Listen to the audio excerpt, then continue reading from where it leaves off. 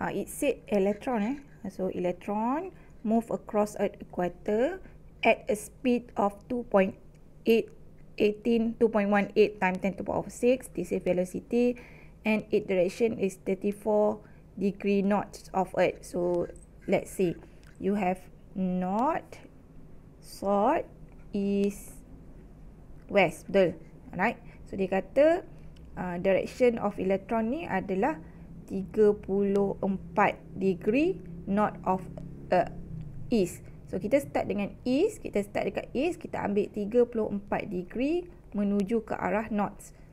So this is you punya velocity, direction of velocity. Kemudian dia kata Earth's magnetic field has direction due to north. So something like this lah. You ada V dekat sini. This is your V, and this is 34 degree, and then you have velocity field dekat sini.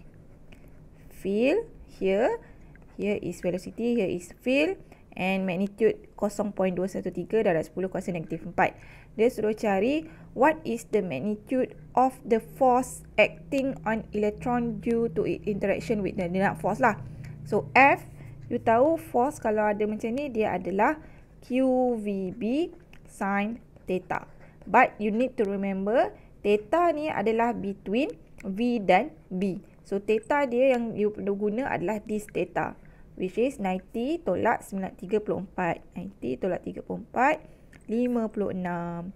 You kena guna 56 degree. So Q dia adalah elektron 1602 darab 10 negatif 19. V kita 2.18 darab 10 kuasa 6. B adalah 0.213 darab 10 negatif 4. And sin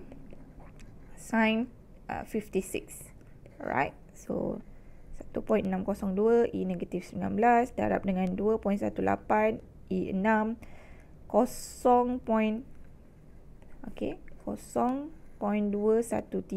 E negatif 4 dan juga sin 56.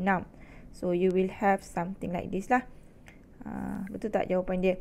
6 salah. Okay. 1.062. Okay, betul. 6.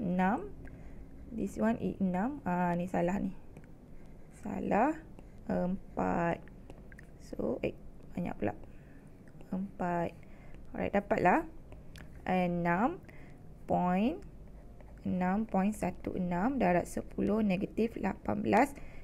Force kan? So, Newton. Alright. So, yang kedua, dia nak is the force toward away from or parallel to the earth's surface. So, dia berada dekat atas bumi ni kan. So, kat sini, you will have B to the right, B ke atas. So, let's see. Kita akan ada B ke atas, V ke kanan. Okay, so you will have something like this lah. Gitu. Nak pusing? Ni pusing. So, B ke atas, V ke kanan. Maksudnya, F awak adalah out of the page. So, toward the earth surface. This one is for the positive. Ni kan for positive kan.